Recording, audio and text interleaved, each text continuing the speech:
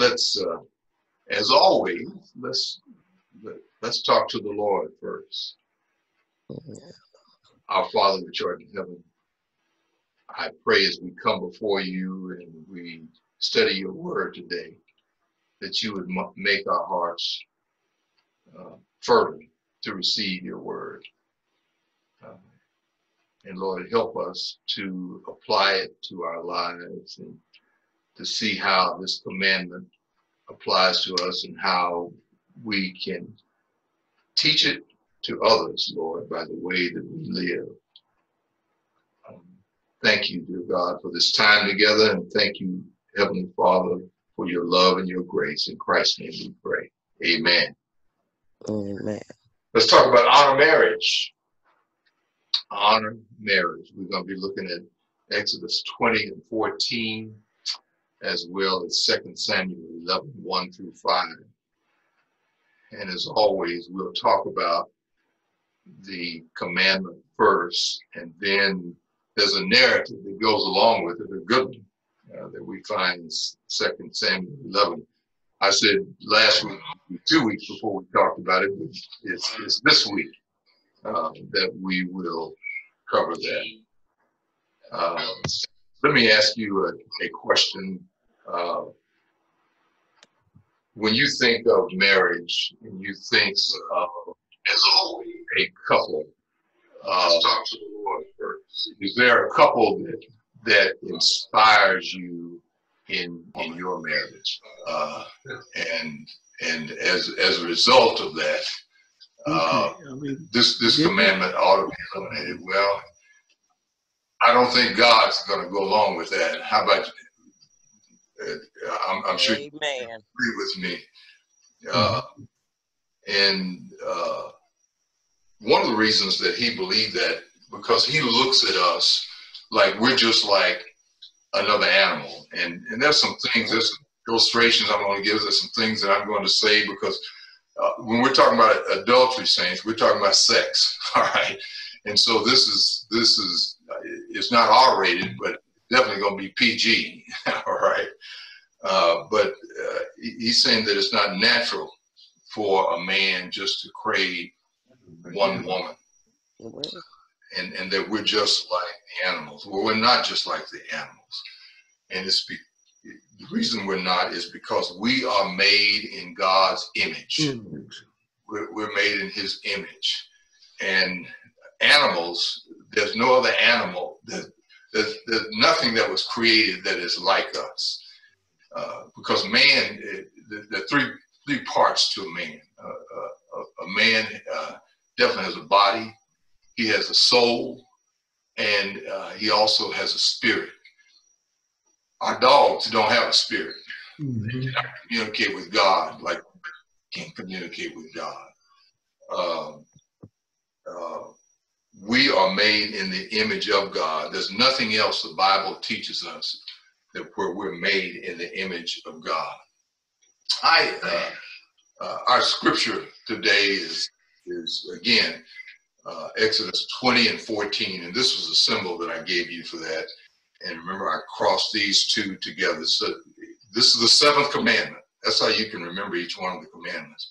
And the reason I crossed these two fingers together on this hand is because this represents the children. This represents a man and a woman, and they become one. They're one flesh, saints. Is what they are. That's the way God created us, and when He made marriage. Go ahead. And so He said, "Do not commit adultery." I want to go to another scripture. It's not a part of our kingdom, and I'll read it to. And if you want to follow along in your Bible, turn to Proverbs 6 chapter. Proverbs 6. And I'm going to be reading verses 23 through 32. And this is Solomon, a man that he had a lot of wives, 700 as a matter of fact, in the Bible. and 300 concubines. And he's teaching his son, and he's teaching his son to do something that he didn't do, and that he was not good at, nor was his father, as we'll learn. And so he's giving him warnings against adultery. And I'll start reading with verse 23. For the commandment is a lamp, and the teaching a light, and the reproofs of discipline are the way of life, to preserve you from the evil woman, from the smooth tongue of the adulteress. Do not desire her beauty in your heart, and do not let her capture you with her eyelashes.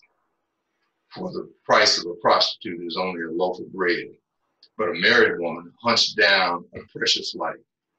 Can a man marry fire? Can a man carry fire next to his chest and his clothes not be burned? Or can one walk on hot coals and his feet not be scorched? So is he who goes to his neighbor's wife.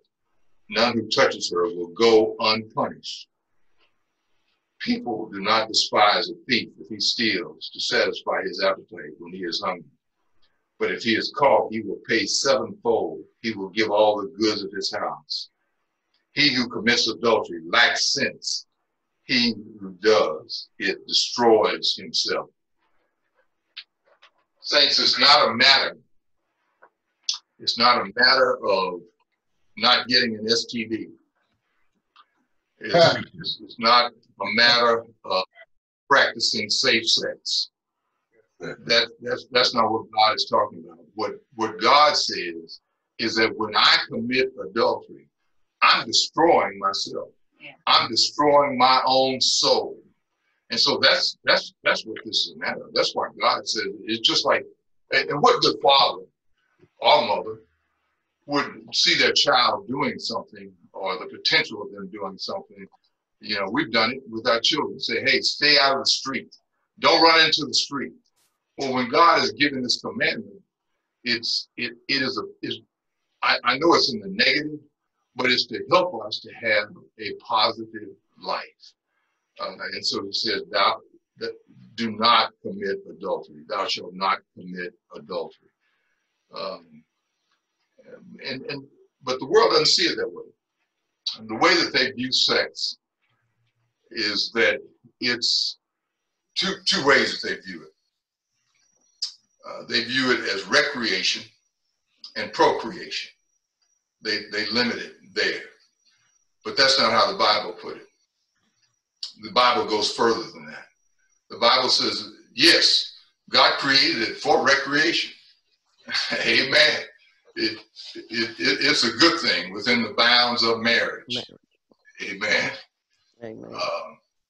It is definitely for procreation. That's how we're going to continue in life as we our seed and our seed has seed. So it's for that. But what God created it for also is for unification.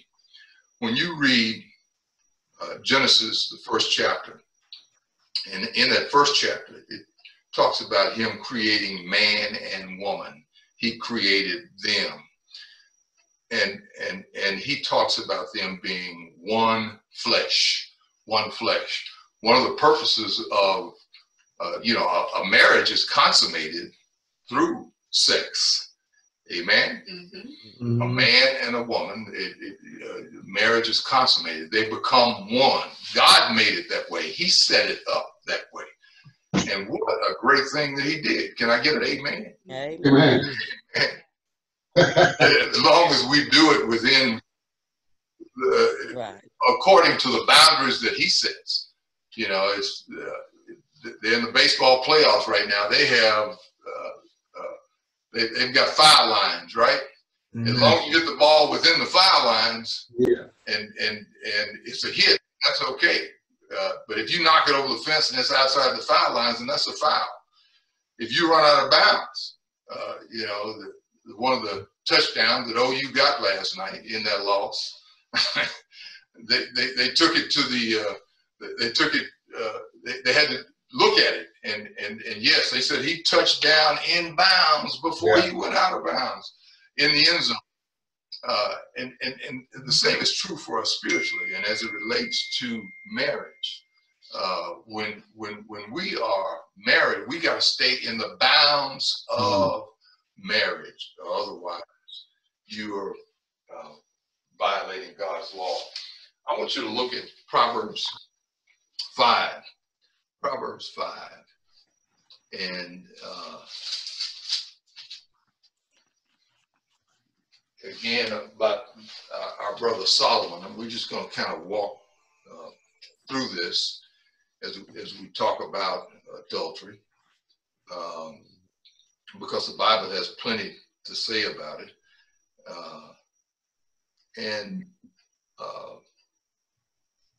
Again, he has plenty of experience. Somebody said that experience is the best teacher. It's the best teacher, but you don't have to experience everything to be taught. Yeah. We ought to learn from the mistakes of others, right? Yeah. And so we can learn from Solomon. I'll take you back to 1 Corinthians 10. I'll refer to it more than one time. In 1 Corinthians 10, that scripture says that these things were written aforetime for our learning, so that we could learn from them, so that we don't have to make the same mistakes. And Solomon is writing to his son because he doesn't want him to make the same mistakes that he did. Mm-hmm. Because when you have sex outside of marriage, whether it's I'm married and I'm having sex with somebody else outside of my wife, or if it's fornication before I get married, it is, and this is why the world doesn't like this. What we're learning today. If I'm just living with somebody, and that's very popular today. It's very popular among our young people. You got to try it before you buy it. I even heard that when I was growing up. I know you did too. Amen. But that is not what God teaches. I want to show you something. Y'all know what this is? The onion. Onion? This is an onion. And we used to have an expression when I was growing up. I'm gonna get me a piece. I told y'all this is 2G. Amen. All right. Y'all know I'm right. Y'all said it too. Amen. Yeah. and you know what happens when you tear off this onion and you just tear off a piece at a time? Pretty soon it's gonna be gone. But in the process, you're gonna shed some tears. Yes, sir. And there's a lot of people shedding tears because they have not gone according to what God says in his word. Amen.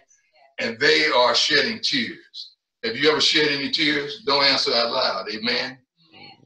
Amen.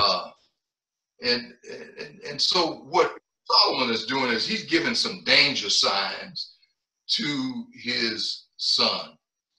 Even the world recognizes that this is a problem. 9/11 was a terrible thing, and one of the reasons it was a terrible thing is because there are many children that did not have their mother and their father come home that night, and they would not be with them. Let me tell you something that's worse than 9/11. It's adultery. Mm-hmm.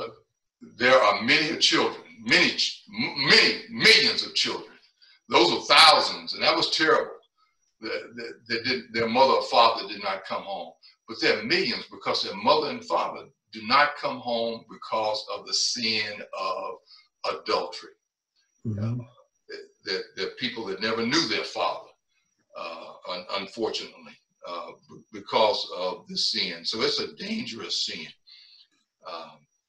It is something that is promoted in our society. Let me tell you how.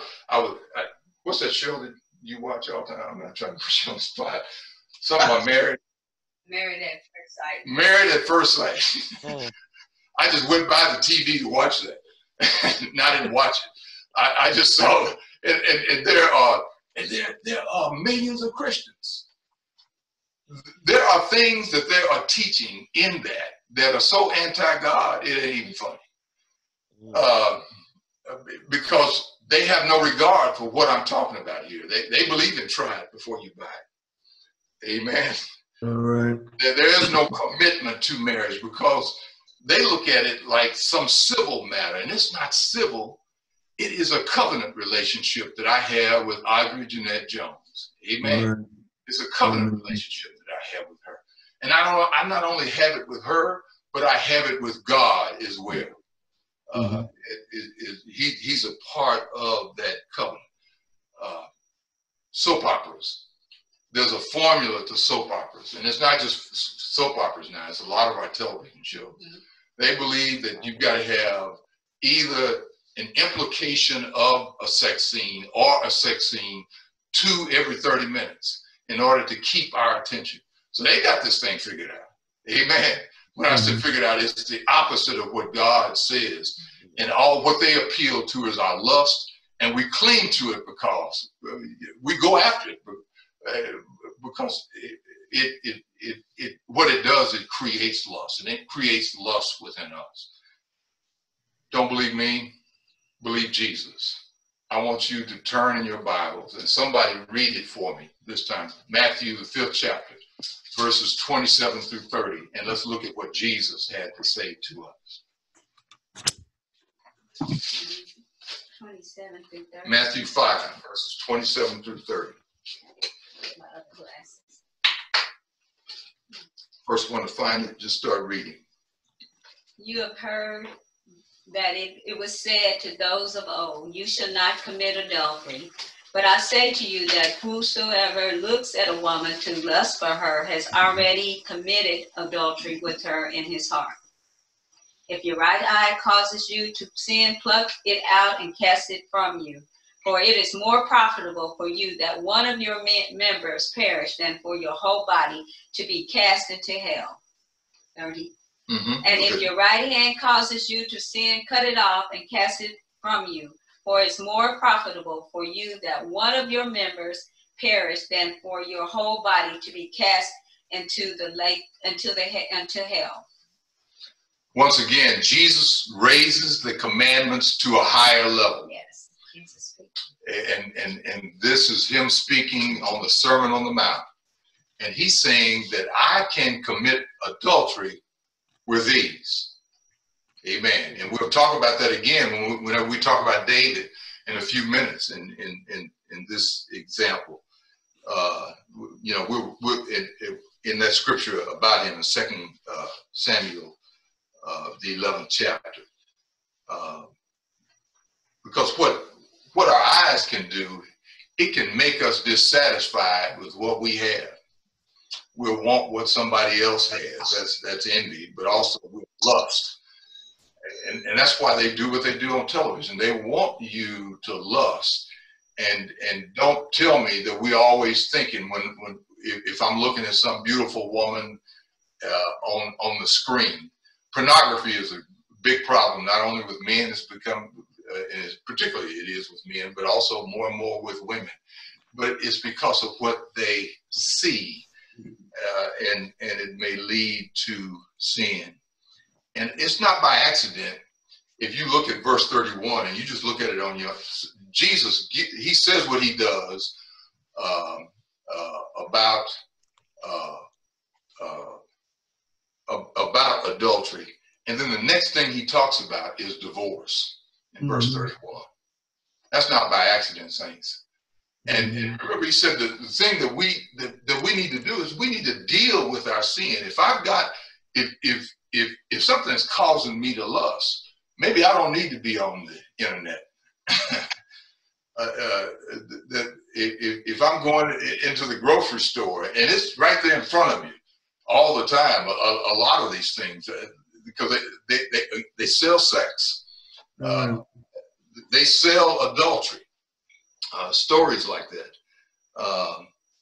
and what it's better for me to enter into heaven And what he's saying is deal with the sin. Remove that thing from your life. If I'm running around with somebody and they're all the time telling foul jokes and what have you, and it's affected me negatively, then that may be a person that I do not need in my life.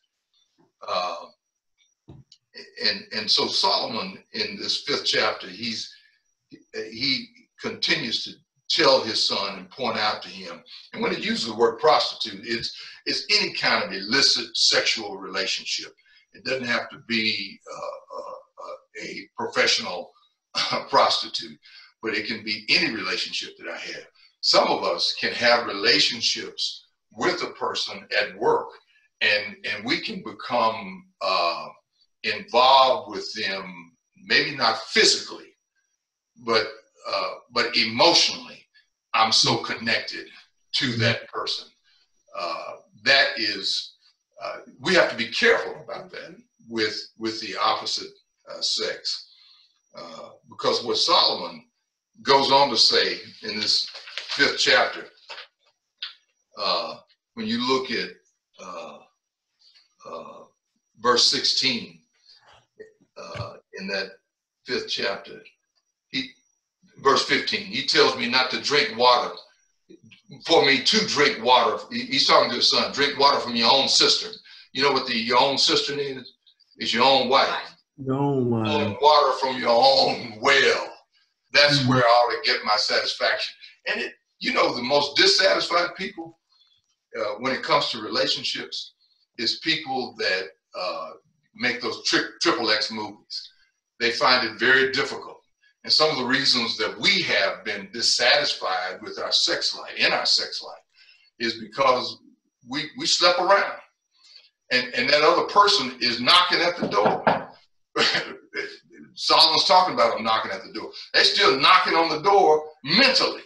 And we have difficulty dealing with that situation, and it can negatively affect our sex life. Well, saints, let's look at Brother David as we look at 2 Samuel, the 11th chapter, verses 1 through 5. And I'd like for somebody to read that, please.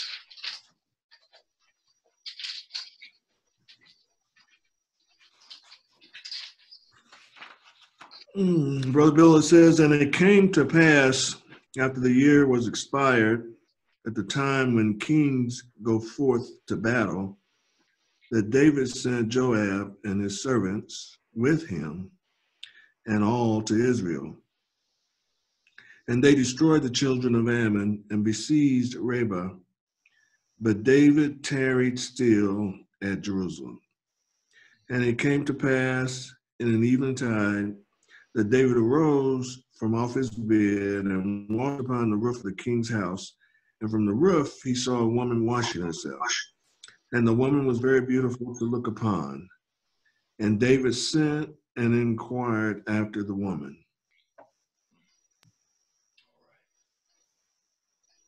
Is that through verse 5? 5, I'm sorry. I'll get it for you here. Yes, sir. 11:3a. I'm sorry. There it is. Yeah, there it is, right there. And he said, Is not this Bathsheba, the daughter of Eliam, the wife of Uriah the Hittite? And David sent messengers and took her. And she came in unto him, and he lay with her, for she was purified from her uncleanness, and she returned into her house. And the woman conceived and sent and told David and said, I am with child. All right. Let's walk through this scripture together. And you know what I love about the Bible, and the reason that I know that the Bible is true is the way it's written. Mm-hmm.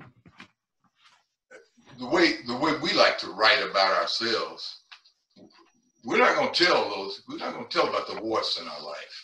Most of us. Amen. And the Bible always deals with the warts in the lives of people. Not only David, look at Moses. John the Baptist doubted Jesus once. That's in the scripture because he wanted to know if Jesus was the one. Yeah. Any character in the Bible deals with the issues in their life. And this is a man that the Bible says was a man after God's own heart. And God, he was God's man. He was a man after God's own heart. But he had some issues, like all of us have issues. Amen. Amen. There is sin is in our life. I like what the preacher said last week, Reverend Copeland, because he's right. There's some churches where they don't preach sin anymore. Well, We like to forget it, to eliminate it. But sin is sin, and God calls it what it is. And so we have David here, and he's reminding us about David and helping us so that we can learn from David's life. And the first thing that we see here is that David is in the palace. Now, should he have been in the palace? No, as a king, he shouldn't have been. Right. Where should he have been? He should have been going forth to battle. Amen. The first year. Yeah. Because he had enemies. He had enemies and they needed to finish the battle. And with Ammon. And they were more successful with David than they were without David. Well, David got caught up in his ego and his pride, and he said, hey, I'm going to stay home. I'm going to let the boys take care of this. There's a scripture that we read a few weeks ago in Galatians 5:16 when we were studying. And Galatians 5:16 says that if I walk in the Spirit, I'm not going to be subject to the sins of the flesh. If I don't walk in the Spirit, I can be subject to the sins of the flesh. And that's what happened with David here. David did not, he was walking in his flesh. He was not walking according to what God said and what he was supposed to do. And so therefore he fell into a situation where he was tempted. And it was late in the afternoon. He'd been sleeping, and he got insomnia, like I get insomnia from time to time. And so David got up and he was doing what? He was walking around. He was walking around on the rooftop of the palace. And when he was walking around, the word says that he saw someone. Amen. And you know, one of the things that I want you to notice is that this scripture is real direct, and I don't think is dissing Bathsheba, but it never gave her name. It just said the woman. But this is obviously Bathsheba, as we learn in that 12th chapter, because David got caught up with what he saw. Now, look, something else I want you to look at in your Bible, and I want you to underline it in your text. In verse 11, I want you to underline in verse 2, he saw. Look, underline these verbs. In verse 3, I want you to underline sent. He sent for the woman. In verse 4, there's two that I want you to underline. I want you to underline took, and I want you to underline lay. David was full of lust. It was obvious from what he saw. Amen.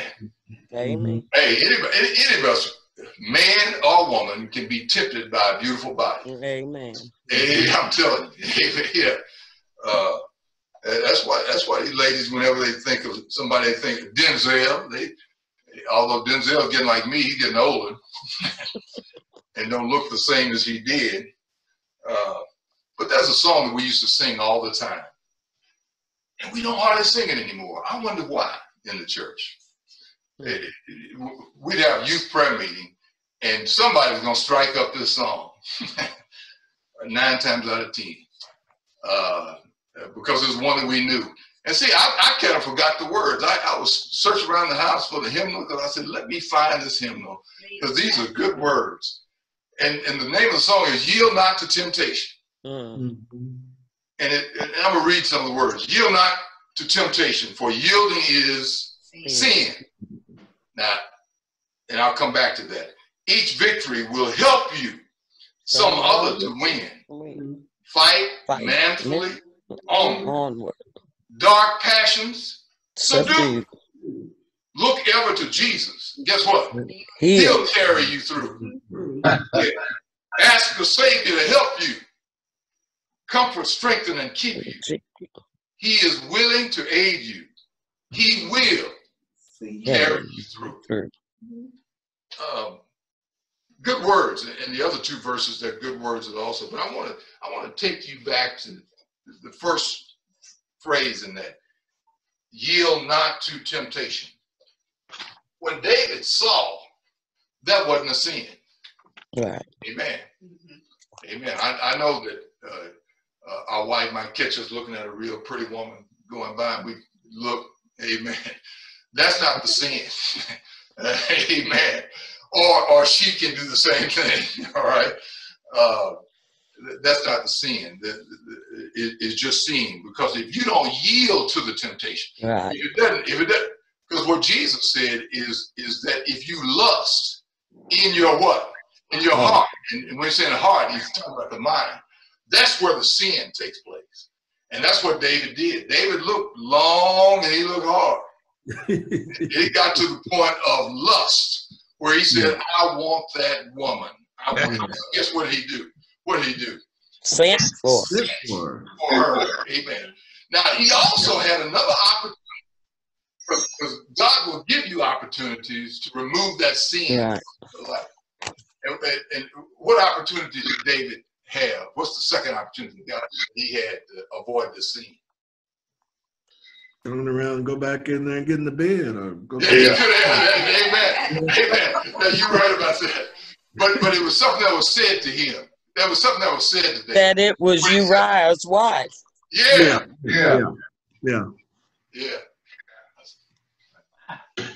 Oh man, we got delayed, y'all. I'm gonna try to hurry along. All right. But he the other thing that he could have done, he could have listened to them, because Uriah was somebody. When you go over to 2 Samuel 23, it lists David's mighty men, and one of the mighty men that's listed is Uriah. He had to know something about him, and he certainly knew who Ahithophel was, which was her grandfather. Amen. It was her grandfather. And a couple of weeks ago, when we talked about Ahithophel, remember he got hooked up with Absalom because he was David's advisor. He was one of those mighty men. They believe that's why he probably went with Absalom, is because Absalom was he was probably angry about how Bathsheba was treated and how he brought her into this situation. But anyway, David had an opportunity to turn, and he did not. It's too bad that he didn't have somebody that was stronger with him.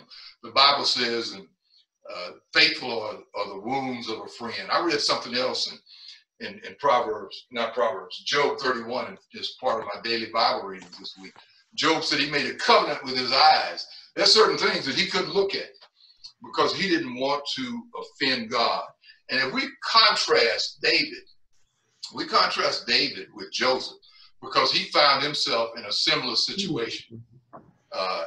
And he could have had the attitude that, hey, ain't nobody around here.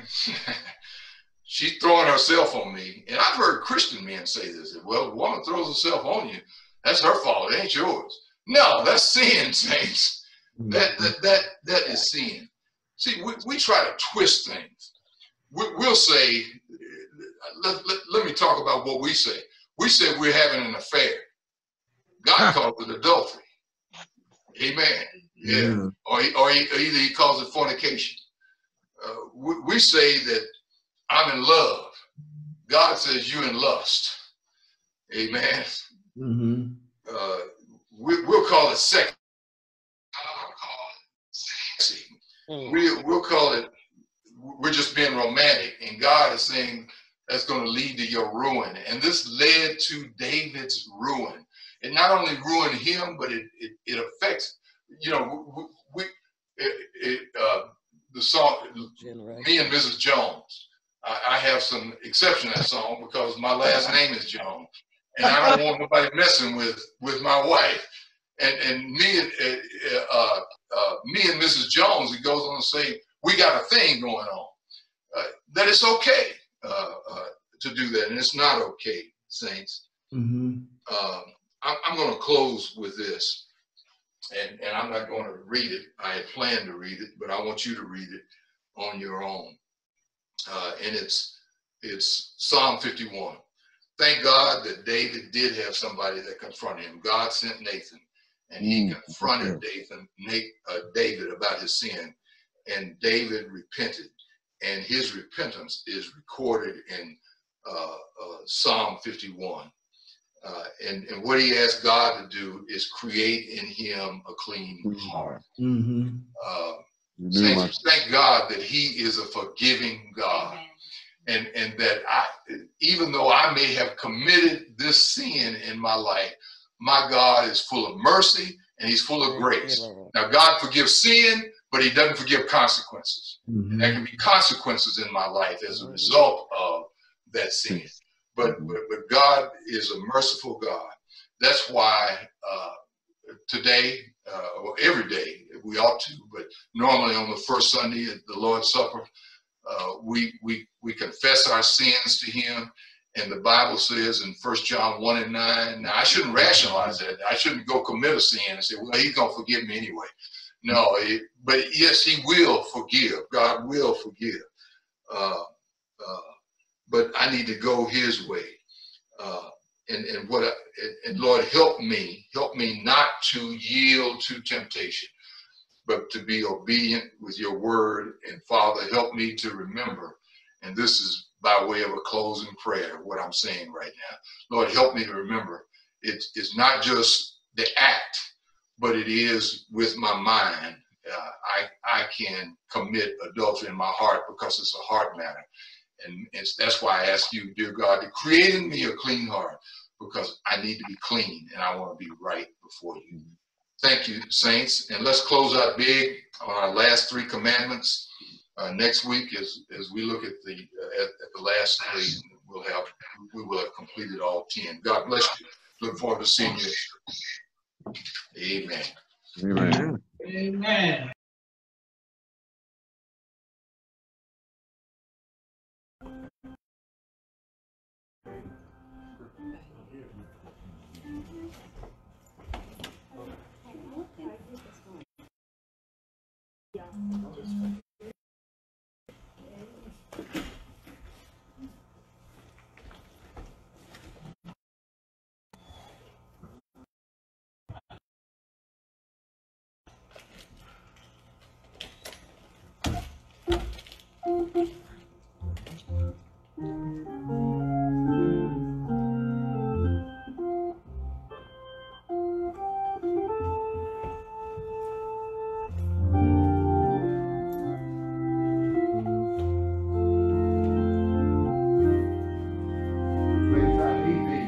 Every hour.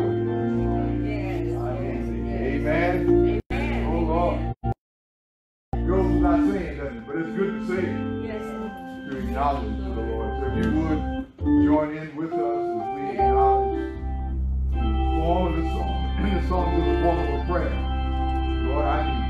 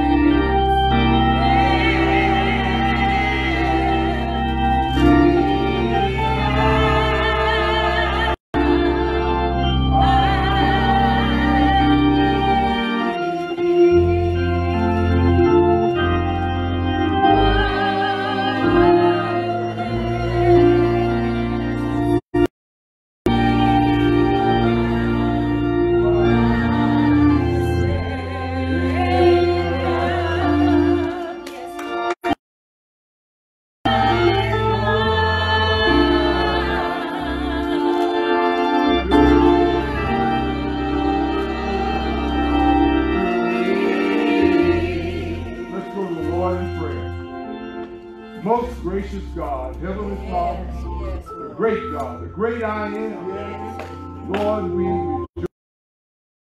we exalt your name because you are a holy God that is worthy of praise and honor.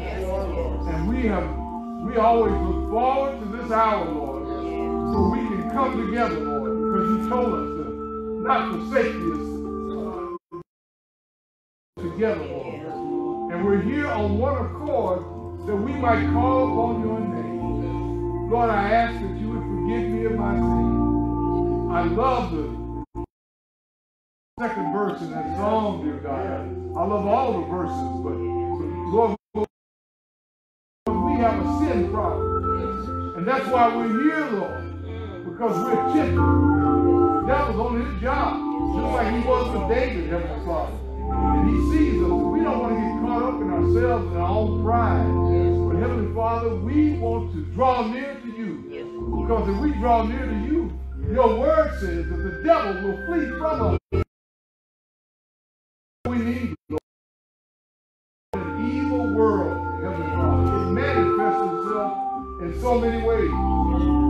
And there's supposed to be good decorum among men. There's so much hate and difference in the world. And I pray for us as a people, as a nation, dear God. Lord, I lift up President Jesus. I pray for him in the situation that he's in. I pray for healing, Lord. Not only him, but there are many that are afflicted by that. And Lord, you are a deliverer. You are a healer. Send it, dear God. Thank you, Lord. That a neighbor saw him, Heavenly Father. And Lord, as my brother told me this morning, it was nothing but your amazing grace. Thank you, Lord. How you bless. You're an awesome God. You're a loving God. Lord, now we're here that we might hear your word. Because, again, we have a sin problem. And I need your word. I need to hide it in my heart. Not sin against you, Lord, is my prayer. Lord, help us all that we might bring glory to your name. In Jesus' name we pray. May his will be done. Amen. Amen.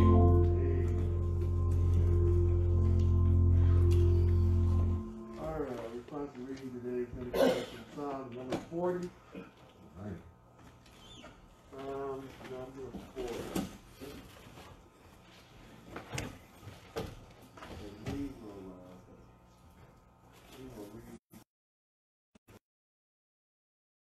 Right. Amen. Praise the Lord. Praise his name. I waited patiently for the Lord, and he inclined unto me and heard my cry. He brought me up also out of the horrible pit, out of the miry clay, and set my feet upon a rock. My going. And he has put a new song in my mouth. Praise unto our God. And fear, and so trust in the Lord. Bless the Lord his trust, and respect him not to pride, nor such a many, O Lord my God, are thy wonderful works which thou hast done, and thy thoughts which are to sport. They cannot be reckoned up in order unto declare and speak of them, they are more than can be numbered. Sacrifice and offerings thou didst not desire. My ears hast thou opened, burnt offering and sin offering hast thou not required. Then said I, Lo, I come. In the volume of the books it is written of me. I delight to do thy will, O my God. Yea, thy law is within my heart. I have preached righteousness in the great congregation.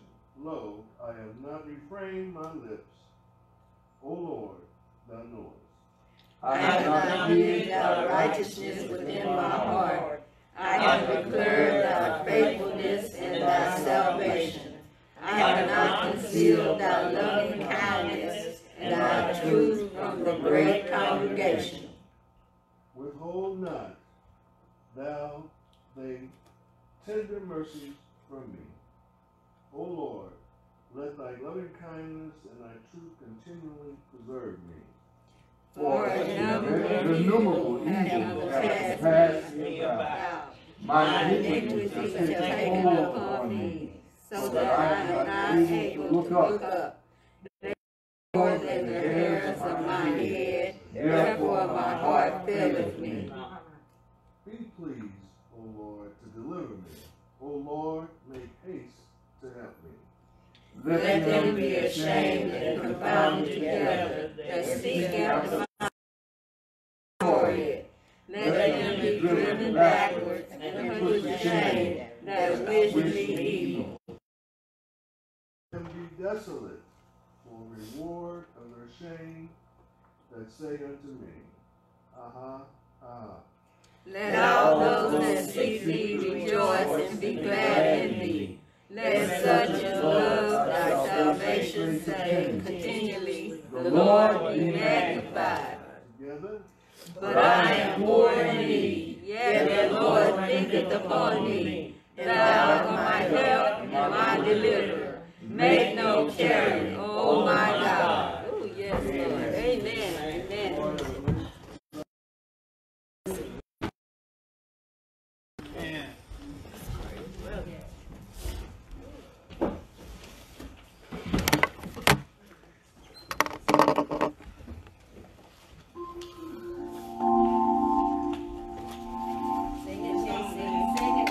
All right. Praise God.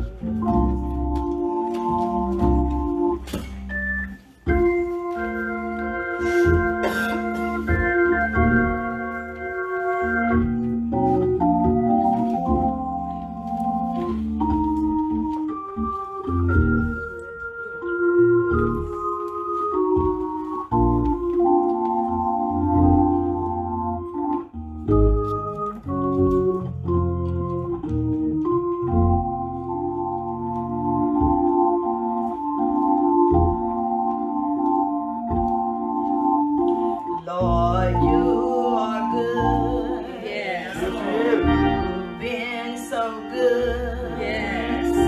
Lord, you are good.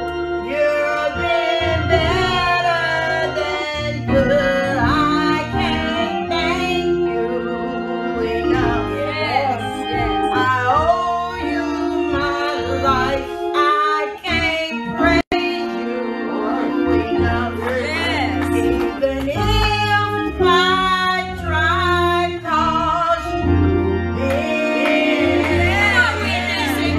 so good. You've been so good.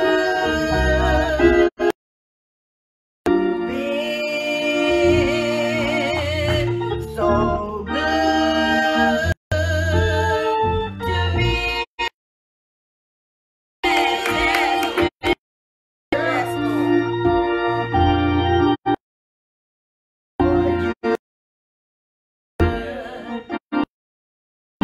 Been so good.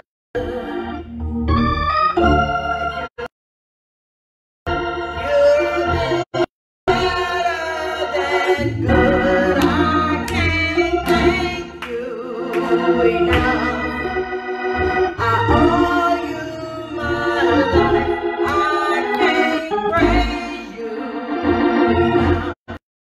Even if I try, 'cause you've been so good. Been so good.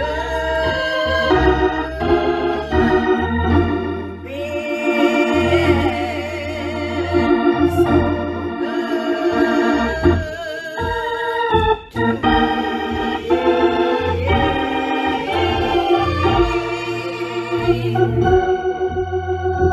Lord, you are good. You've been so good.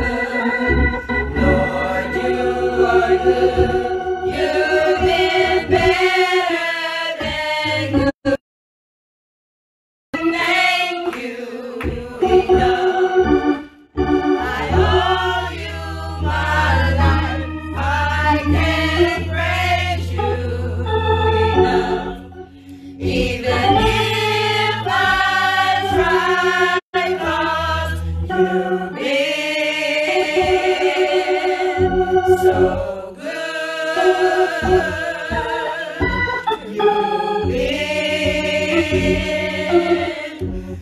so good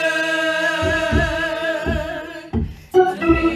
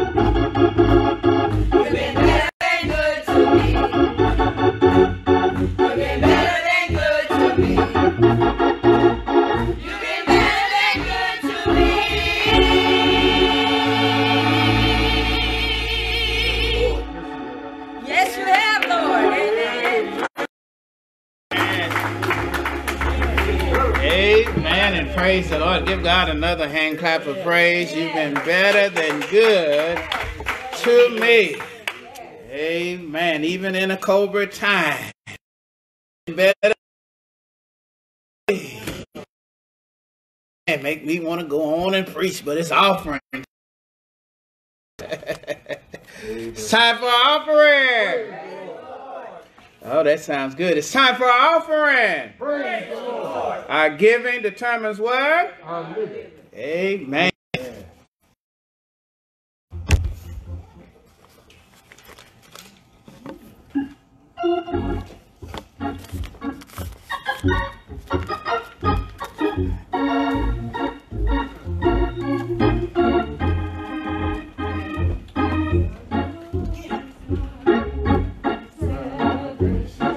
Remember, supper, go to a private place and do what we learned in Sunday school. Repent. Whom shall I be afraid?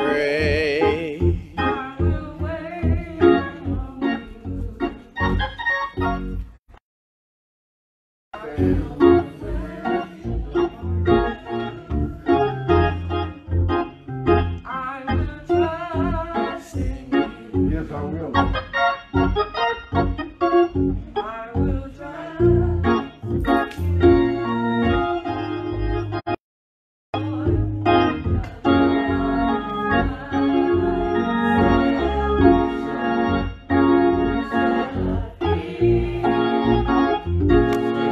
Be afraid. Is my salvation. Who shall I fear?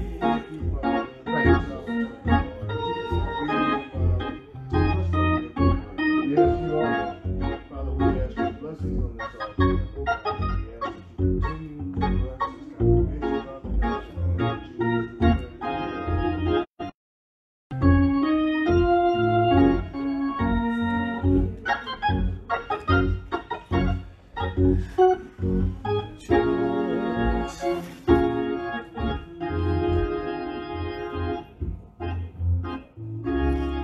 Amen and praise the Lord. Thank you, choir, for leading us in Zion songs and worship. What are we, church? What does that mean, church? What verse is that, church? Amen. His strength is made perfect in our weakness, and we continue to depend upon his power during a time such as this. yes, Lord. For he is able. Amen. Yes, he is. Amen. One for coming out last week and celebrating all that you did, all that you gave to celebrate 118 years of service here at the Bethlehem Baptist Church. Amen. Amen. Amen. I want to encourage us to fast and pray on a.m. to 7 p.m. If you're carrying a heavy burden, a heavy load, you may want to do a 24-hour fast, Friday 7 a.m. to Saturday 7 a.m. And we're fasting and praying until we make it through this COVID time. Amen. Amen. We had a great time in Zoom Sunday School this morning. I want to encourage you guys, if you have a smartphone or a tablet or a computer, to join us for Sunday School on Zoom. We had a wonderful time there. The Lord really taught us a lesson that I've heard some people say that they enjoyed it the most. They say it like this: I enjoyed this the most. I enjoy them all, but I enjoyed this the most.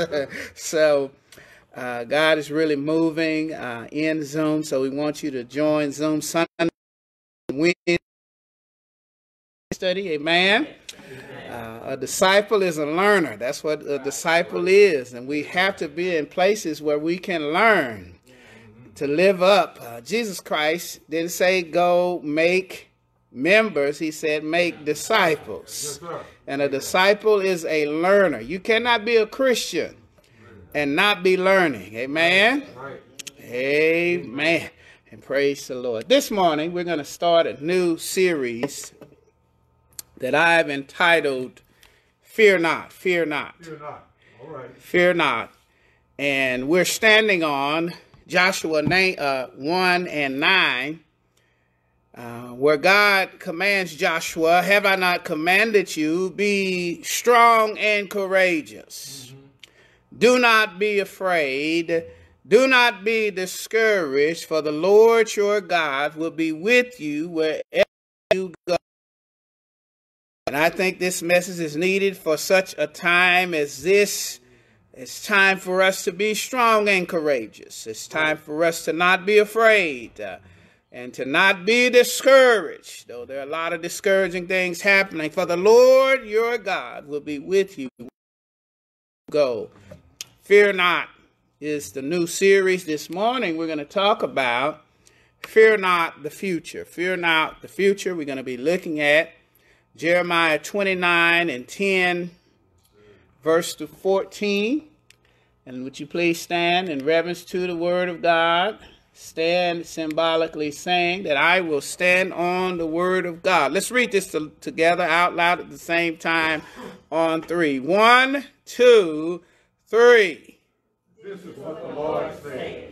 When completed the battle, I will come to you and fulfill my good promise to bring you back to this place. For I know the plans I have for you, declares the Lord. Plans to prosper you and not to harm you. Plans to give you hope and future. Then you will call on me and come and pray to me, and I will listen to you.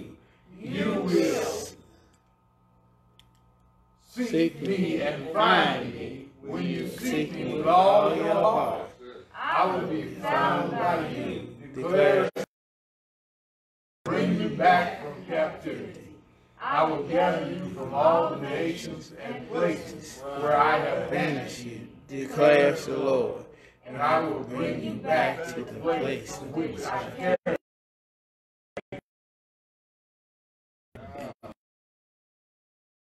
Talking about this morning, fear not the future, fear not the future. We're going to talk on around 3 points as the Holy Spirit gives utterance. We're going to talk about a time and a place, point number 1. Point number 2, a turnabout and a plan. Point number 3, a timing in a prayer. And we want Christians to know today that Christians should have, because of God's plan for their lives. Christians should have no fear for the future because of God's plan for their life. We're going to look at this brief video by Dr. Tony Evans, and then we'll get into the Word.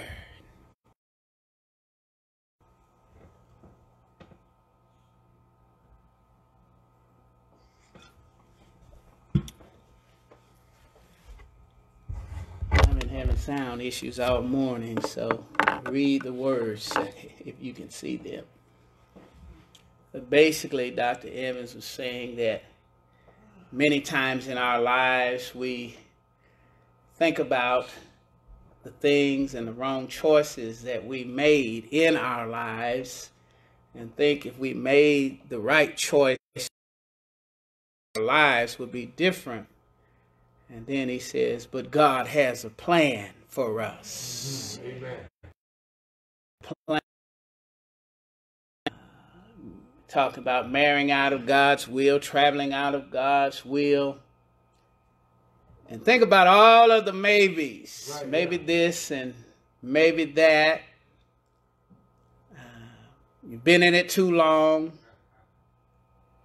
Don't know how much longer it's going to take. You still have all kind of questions, but God,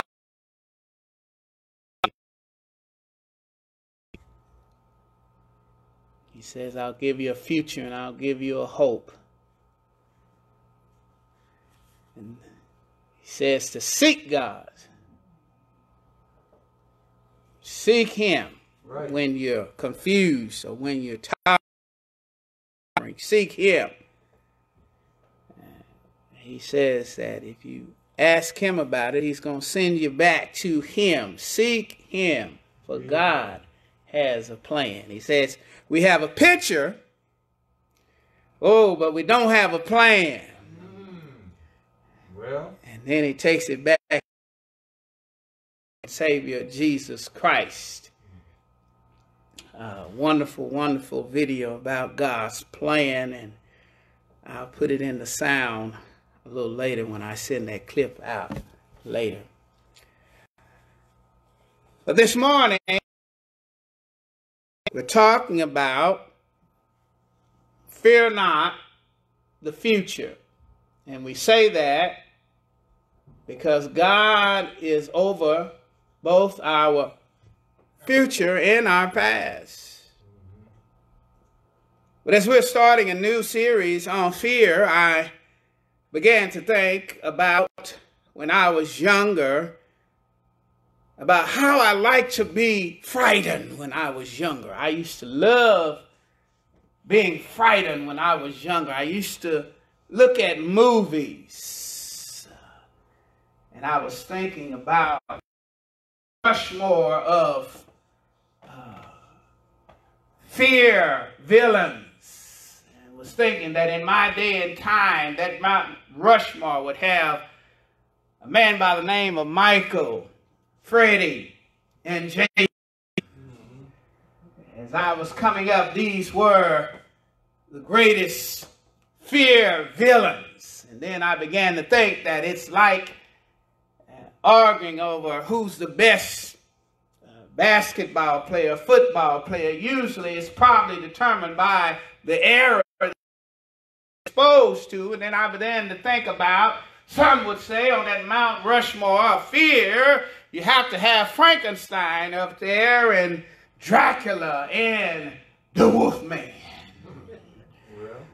Because that was their era. Because we love to be frightened, or when we were growing up, we loved to be frightened. But I began to think when I grew up, I didn't like to be frightened anymore. I didn't like to be frightened anymore. And I thought about a movie I saw of a young man and two young men under a table. One looked at the other and said, because either it was Jason, Freddie, or Michael was on the rampage, they looked and said, or he looked and said, what were you going to be when you grew up?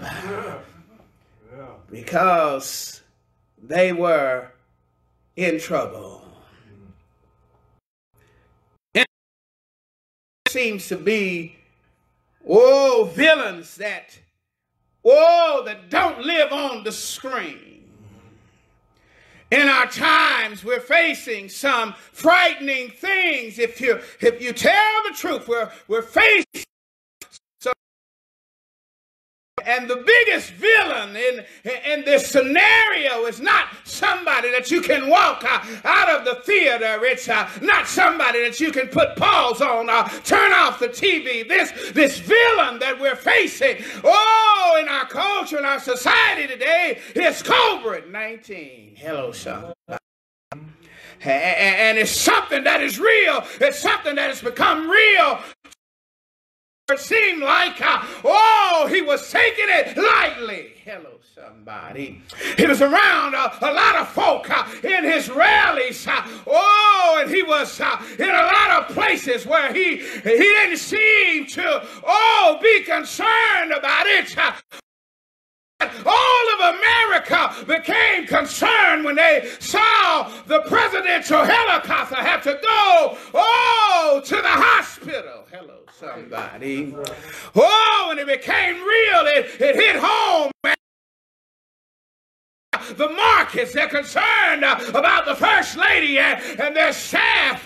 And now we're hearing that some senators have cut it, to the point that they don't think that they have the votes to confirm. Hello, somebody.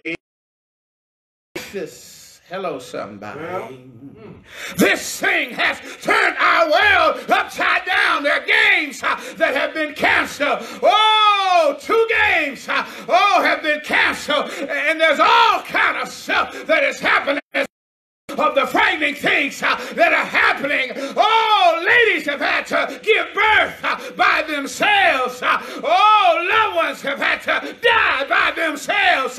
School systems have been closed down. Jobs have been closed down. And just when we think, we're over the curve, it seems like it reoccurs. We're living in scary times.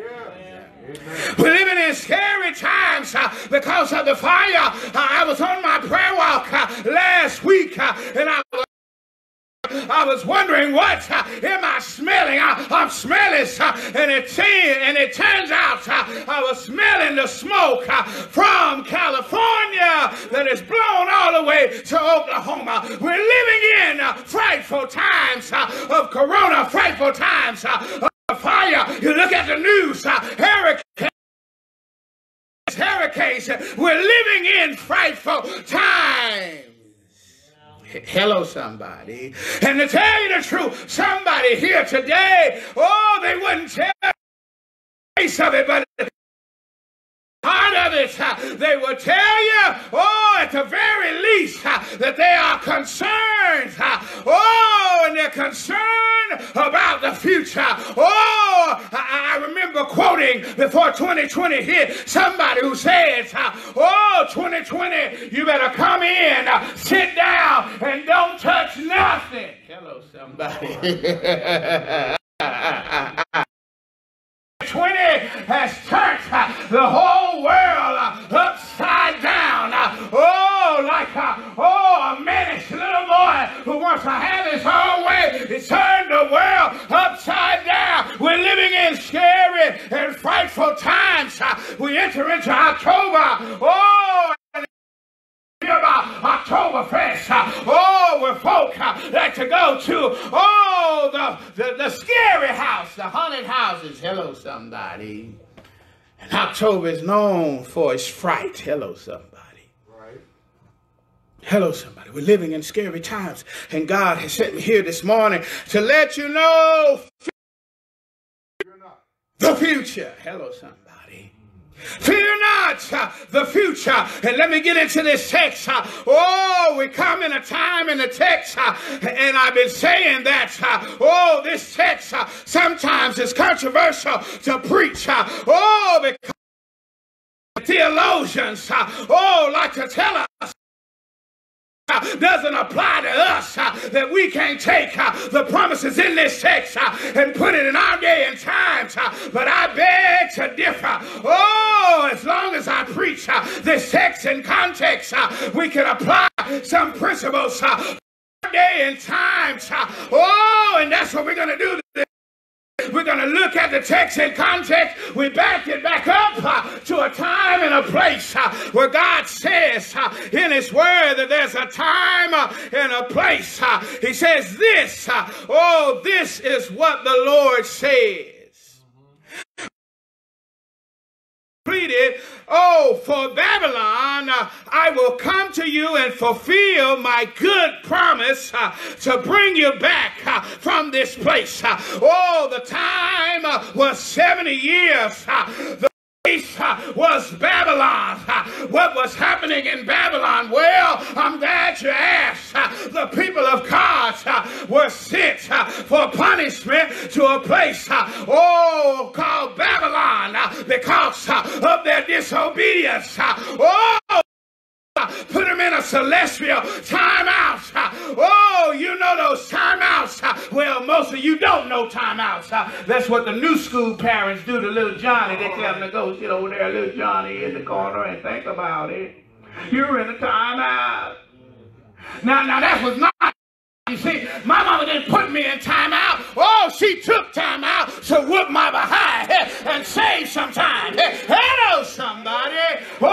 And that's what God did. He put him in a timeout. He took some time out to whoop in their behinds for 70 years. You want to be disobedient? I got something for you. I'll put you in Babylon for 70 years and whoop your behind for 70 years. The truth of the matter, I began to wonder if America is getting her behind whooped. Oh, because of disobedience. If America is getting her behind whooped. Oh, because in other civilizations, oh, they pressed the curve and it never came back. But we in America, oh, are suffering the worst. Even though we make 4% of the world, I think it's over 20% of the world, of the people who died here in America. Right. Amen. Hello, somebody. And I think God has us in a celestial timeout. Oh, he put us in this coronavirus. Oh, to give us a celestial timeout, to make time out. Oh, to discipline us, to get us to see our wicked ways. Oh, but I've heard other Christians say it don't seem like America is listening. Oh, we just continue to die. Hello, somebody. Well, God, knows how to way in the text. Oh, why do you think it was 70 years? Oh, because 70 years will get them to, do what we were talking about in Sunday school. Oh, to face their sins, to repent. Hello, somebody. Turn from their wicked ways. Somebody's listening at the sound of my voice, and you're where you are. You're in a time and you're in a place because you're disobedience to God. Oh, and that's what most folk, when they share 29:11, they don't share that part of it. The time and the place, they just go to the cake of it. Hello, somebody. Hello, somebody. But God said at the end of that, and I will come to you and fulfill my good promise to bring you back to this place. And the amazing thing is that, there's somebody stuck in a celestial timeout. And you begin to wonder whether or not God cares for you, whether or not God loves you, or whether or not forgotten. You've been in this thing, like Dr. Evans said, too long. You didn't make a wrong choice. You've been in it too long. And it seemed like that you are forgotten. And I'm so glad, that my God knows how to work all things together for his good, because, we're called according to his purpose. Hello, somebody. In Jesus' name. And one of the ways God worked this thing out, this time and the place, is that it says in 2 Chronicles 36:21, it says, so the land its Sabbath rest all the days of the desolation until 70 years were complete. I fulfilled in fulfillment of the word of the Lord through Jeremiah. He said, I put you in a celestial timeout, and there's some folk that don't have no job, and they're in a celestial timeout. They're in a Sabbath rest, and God has you, and he's punishing you, but yet he's working that thing out together for your good. Because anybody know anything about growing a crop? It's that the land needs some rest. As a matter of fact, they usually would have at least 1 year, I think after 7, for a year rest where they couldn't plant anything. But this was of rest. So God was working this thing out together for their own good. For when they came back, he was, and they would be ready to be fruitful. Are you ready, Bethlehem, to be fruitful? We might be in Babylon. Are you ready to be fruitful? Are you being prepared? Are you enjoying this 7 days rest? God has not forgotten about you, Bethlehem. God says, I have plans.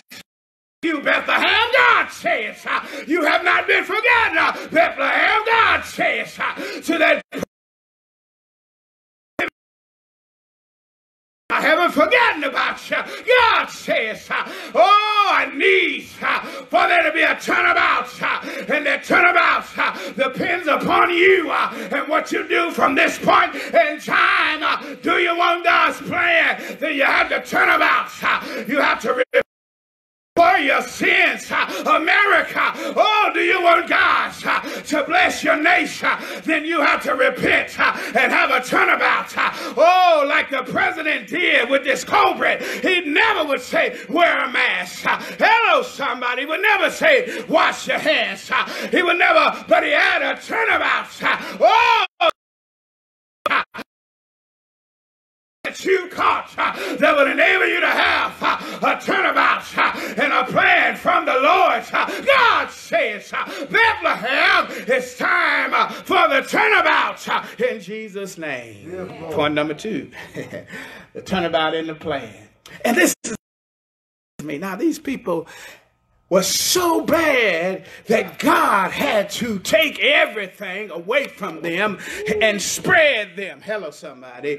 I remember Michael Ford preached a sermon, gathering as opposed to scattering. God, oh, scattered the nations. Hello, somebody.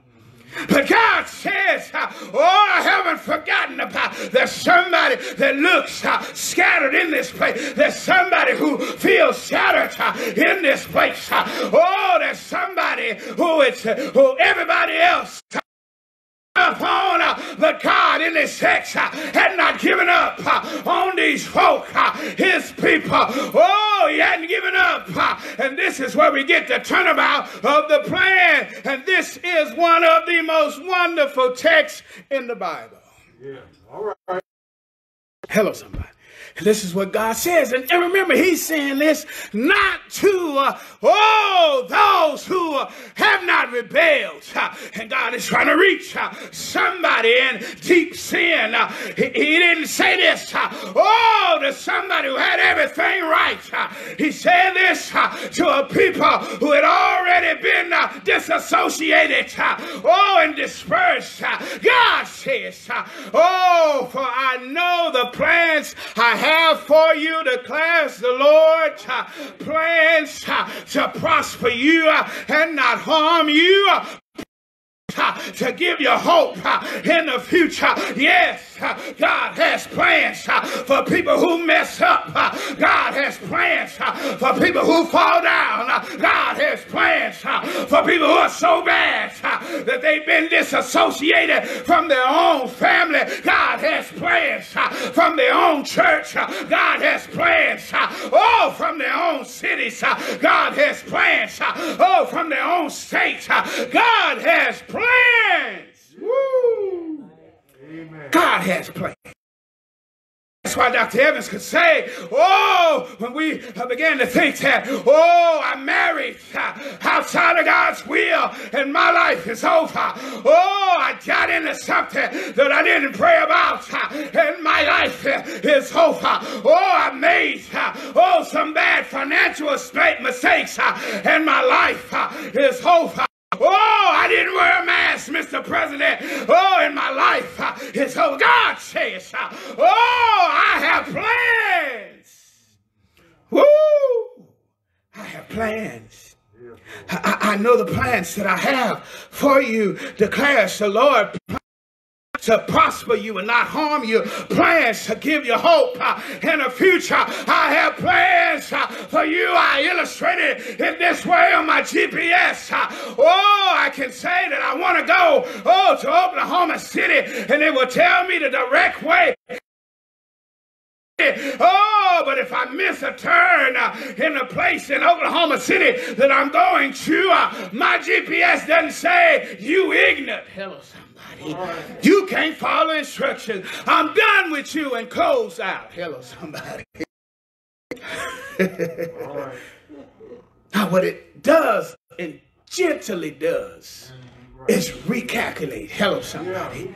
Hello, you can miss another turn and it'll recalculate. You can run into traffic and it'll recalculate. God says, I'm ready to recalculate some things in Bethlehem. that have lived foul, but I'm ready, to recalculate. There's some things that they've done wrong, but I'm ready to recalculate because I want you to get, to my plans. I want you to get to my future. I want you to have some hope in a hopeless time. I want you to not fear in a fearful time. Recalculate in Jesus' name. Recalculate in Jesus' name. There's a turnabout in a plan. Oh, Dr. Evans say you have a picture, but you don't have a plan.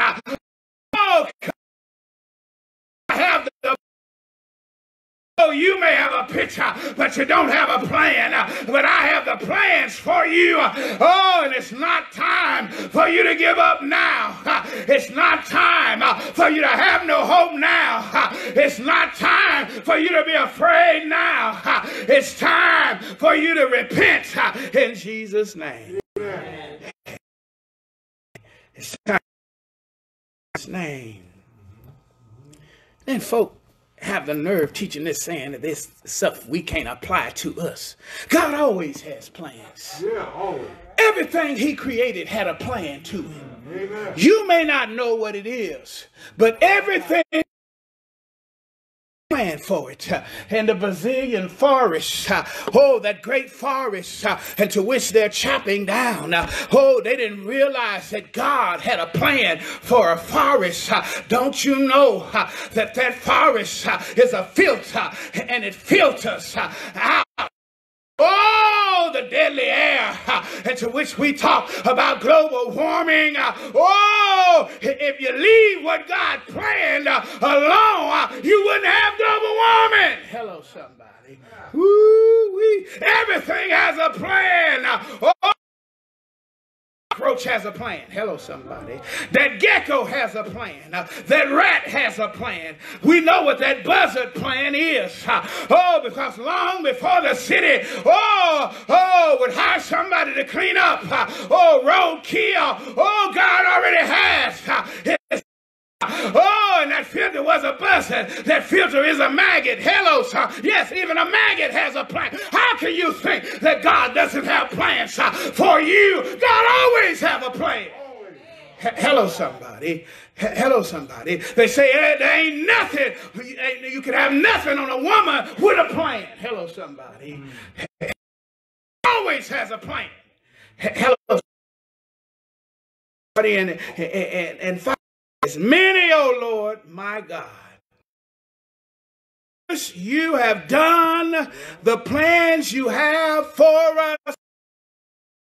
The plans you have for us can to you plans you have for you, none can compare to you. If I would proclaim and declare of them, they are more than I could number. God, he always has a purpose, and that's why he saved you, Christian brother and Christian sister. He didn't save you for you to go out and live your life any kind of way. He saved you so that you could serve in the household of the Lord. He saved to serve in the household of the Lord. God always has a plan. He's giving you gifts, talents, and abilities. And if you have that gift to sing, then should be singing. If you have that gift to preach, guess what? Then you should be preaching. You have that gift to teach, then you should be teaching. If you have that gift of hospitality, then you should be hosting. Hello, somebody. God always has a plan. Yes, sir. And he never gives up on you. Yeah. Woo-wee. That's the amazing thing about this. Yeah. Is that God never gives up on us. Disobedient state, he's ready to recalculate. And that's a place that God wants to take Bethlehem. Are you ready to recalculate? Hello, somebody. God has a plan. This last point, at least I'll keep us here too long.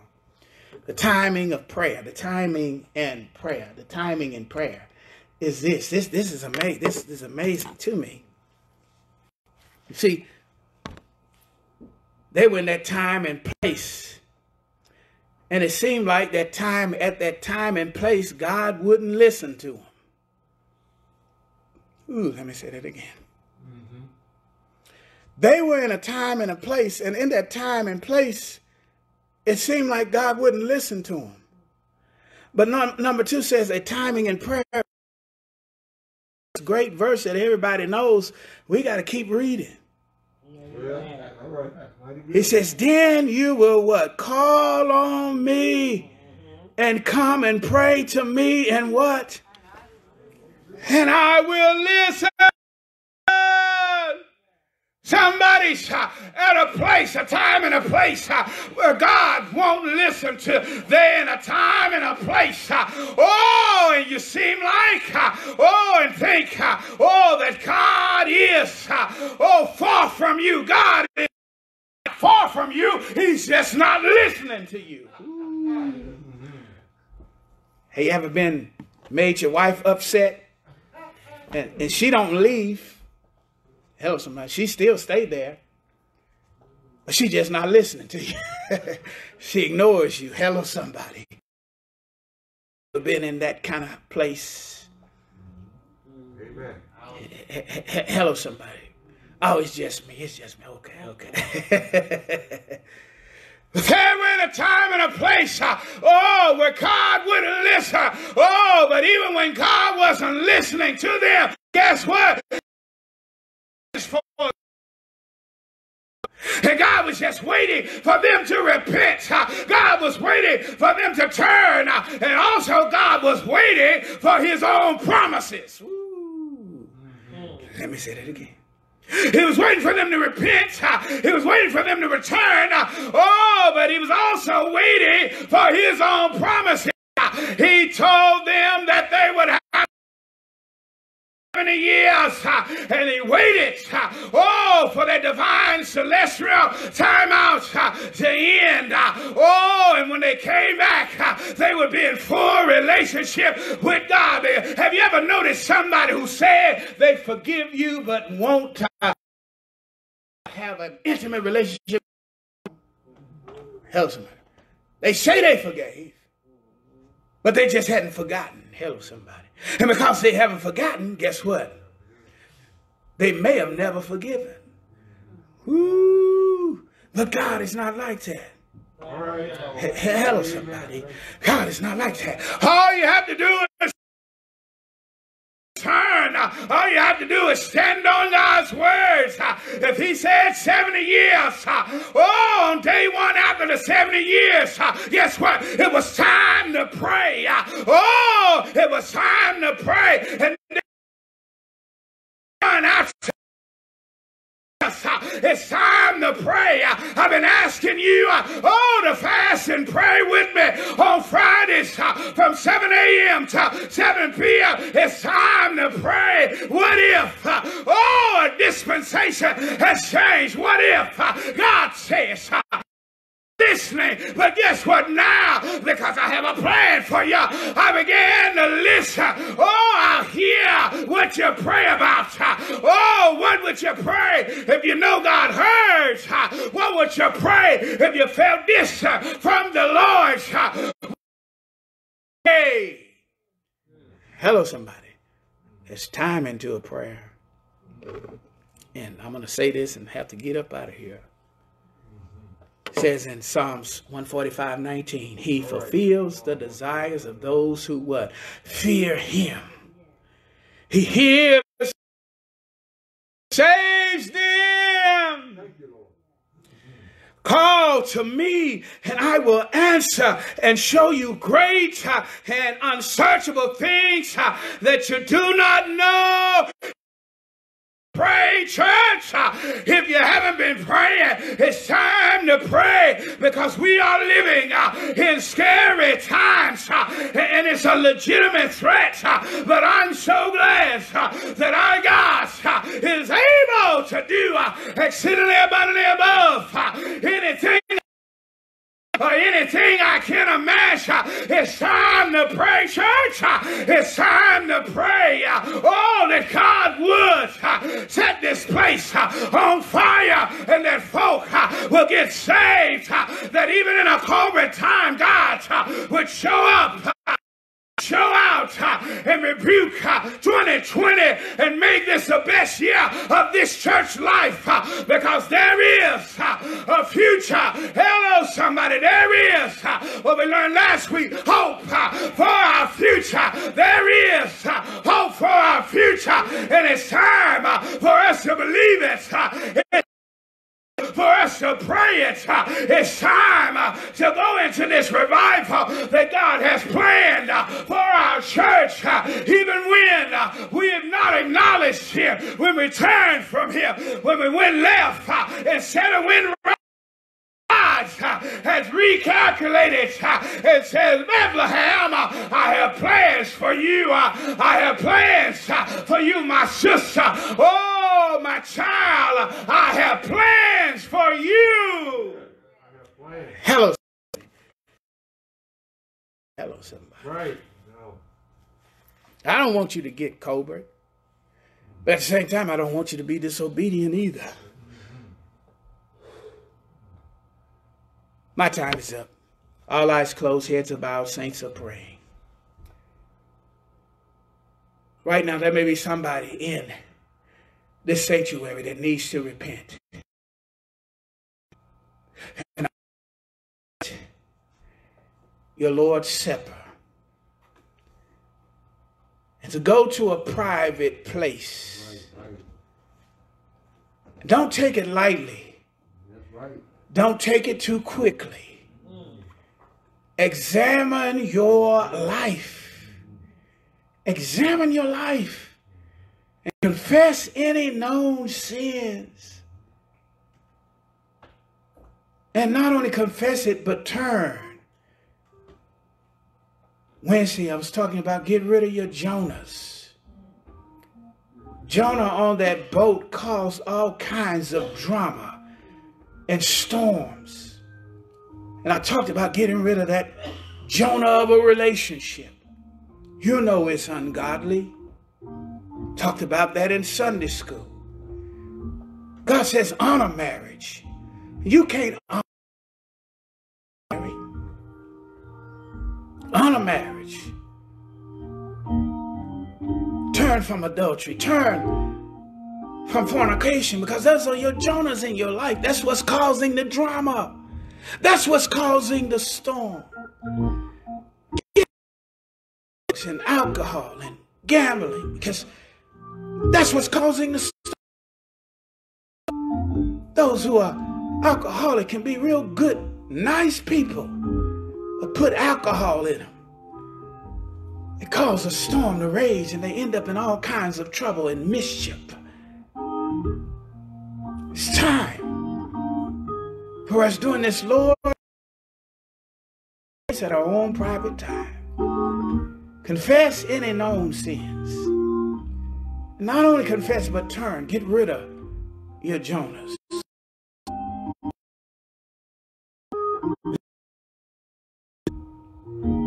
Your prayers will be answered when you get right with me.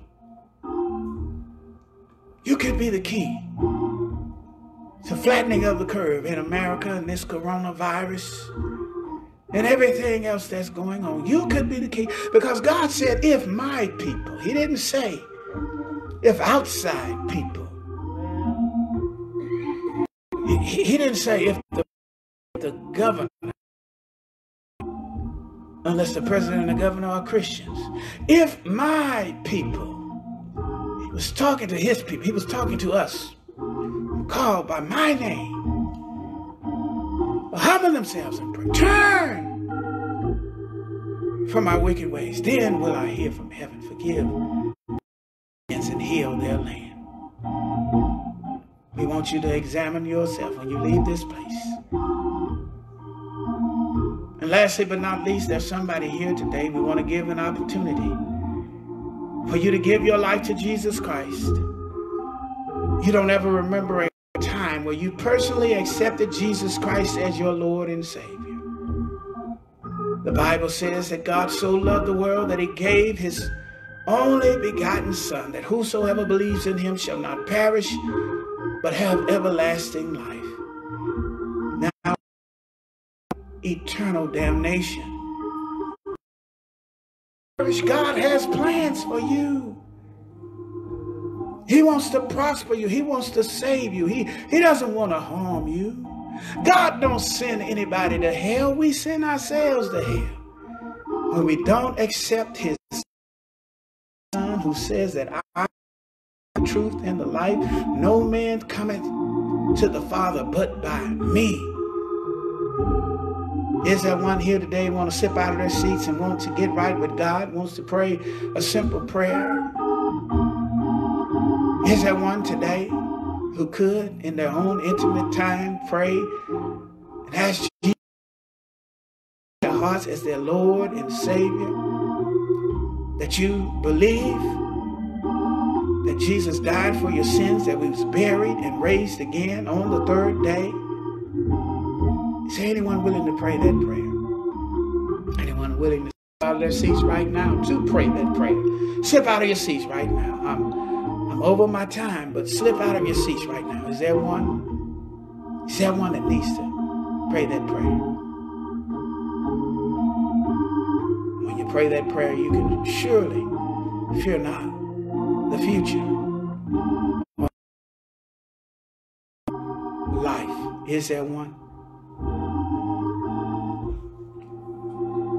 Amen. And praise the Lord. Give God a hand clap of praise. Sorry, I went over. Would you please stand? I'm going to get you on up out of here. Shall we pray? Father, we thank you, Lord, and fear not for the future. We thank you, Father, that this world is in your hands, in your control. Our jobs, our town, our families are all in your hands. Father God, I want to pray a special prayer for Sister loss of her nephew. We pray, Lord, that you would move in their family, Father. In Jesus' name, put your hedge, your protection around us. Keep us safe. We meet again. And the people of God said, amen. Praise the Lord. You are dismissed. You are dismissed. You are dismissed. God bless you. It's good to see you today. God bless you.